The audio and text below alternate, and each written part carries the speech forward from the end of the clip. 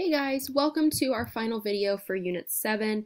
Today we are going to be covering policy making in terms of foreign and military policy. So up until this point, we have focused on domestic policy happening within the United States. Today we are going to be focusing on how the United States handles policy abroad, outside of the United States. So a brief overview of US foreign policy. We've got to dig into some history here.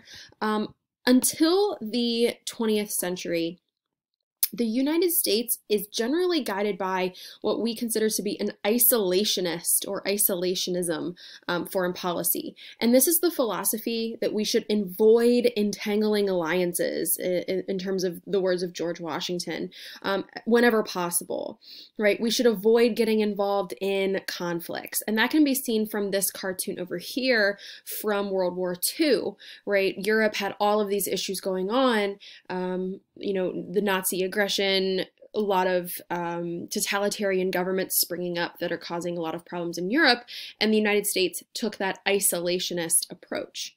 Then, in the 20th century, our involvement in both world wars thrust us onto the world stage. Now, in the years after World War II, the United States is generally guided by the policy of containment, the policy of keeping communism from spreading beyond the countries already under its influence.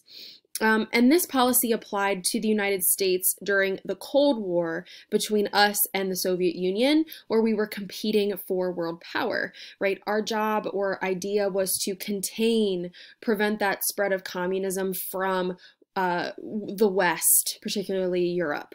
So as you can see in this cartoon, this shows the policy of containment. The doctor, the fixer, is trying to beat communism and the chaos it brings from raining down, I should say, on Western Europe. Now, with the collapse of the Soviet Union in 1991, containment no longer made sense. So in the past 10 years, we've really been redefining our foreign policy. We've been active participants in many international organizations like the United Nations, but generally we disagree on just how much world involvement is appropriate.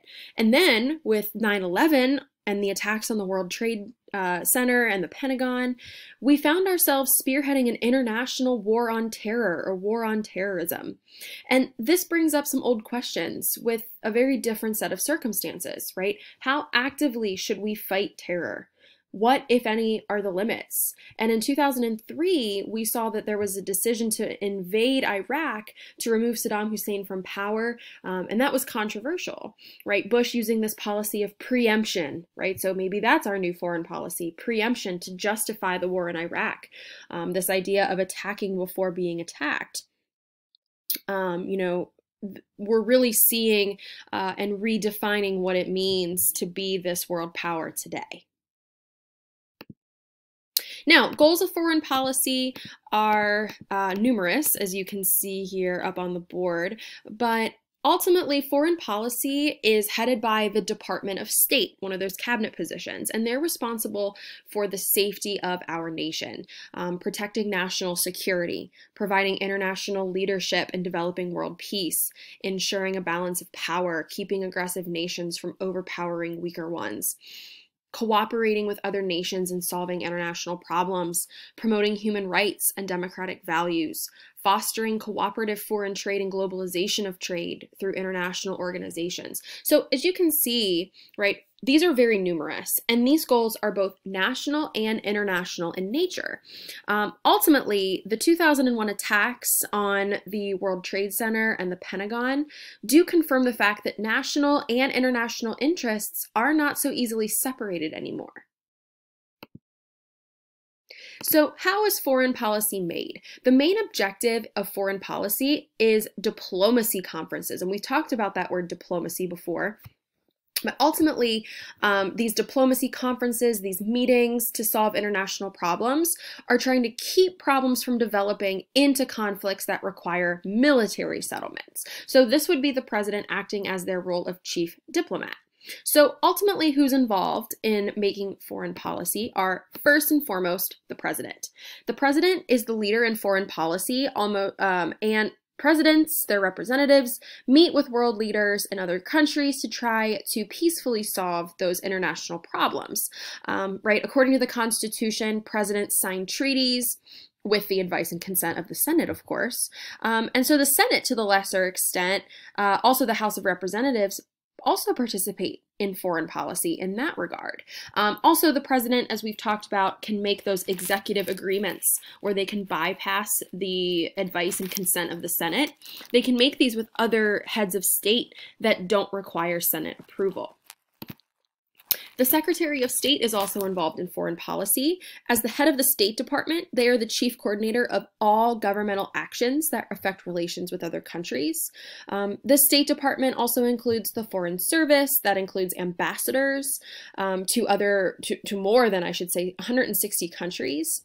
These ambassadors and their staffs set up embassies in the countries and serve as the major American presence in their assigned country. And their job is to protect Americans abroad and responsible for harmonious relationships with other countries. The National Security Council, as a part of the executive office of the president, is also a part of making foreign policy. This council helps the president deal with foreign, military, and economic policies that affect national security. Its members are the president, the vice president, the secretary of state, and the secretary of defense, and any others that the president designs. This national security advisor coordinates the council itself and often has as much influence as the Secretary of State, depending on, of course, their relationship with the president. And then finally, we have the CIA, the Central Intelligence Agency, and this is one of the most famous of all government agencies. It gathers, analyzes, and transmits information from other countries that ultimately might be important to the security of the nation. Although the CIA is best known for its participation, like spies and cases that are top secret, much of that work is actually public and routine. And just like so many of these agencies we've seen, the director of the CIA is appointed by the president and confirmed by the Senate. So now we're going to move on quickly here to military policy and just some basics of the military policy here in the United States. Until 1947, the cabinet level official most directly responsible for military policy was called the Secretary of War, but that name has since been changed to the Secretary of Defense. Or the Department of Defense. And the department that this official heads has more federal employees than any other in the federal government. The Department of Defense is headquartered in the Pentagon, which you see here, where about 25,000 military and civilian personnel work. And this Secretary of Defense ultimately supervises three large military departments, which are the Army, the Navy, and the Air Force. Now, our military policy obviously is spearheaded by the president as the commander-in-chief of the armed forces. And the president has used this authority given to them by the Constitution to order military forces into combat on many occasions. During peacetime, his most important military powers are those he exercises through the Secretary of Defense in managing that department.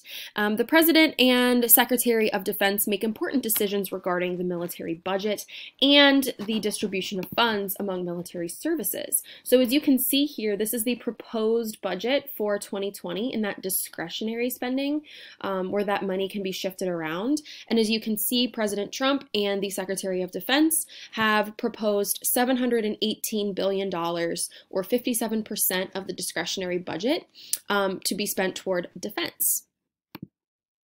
Now, the most important military advisory body to the Secretary of Defense is the Joint Chiefs of Staff. This has 5 members, and they are the Chiefs of Staff of the 3 military departments, the commandant of the Marines, and a chair.